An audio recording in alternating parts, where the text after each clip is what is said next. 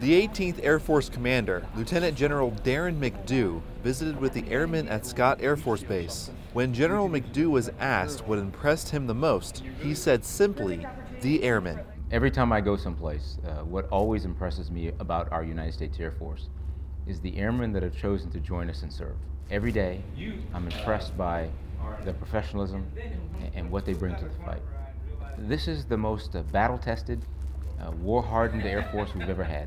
General McDew also says the reason the Air Force is successful is because of the Airmen. Airman First Class Timothy Kirshner, Scott Air Force Base, Illinois.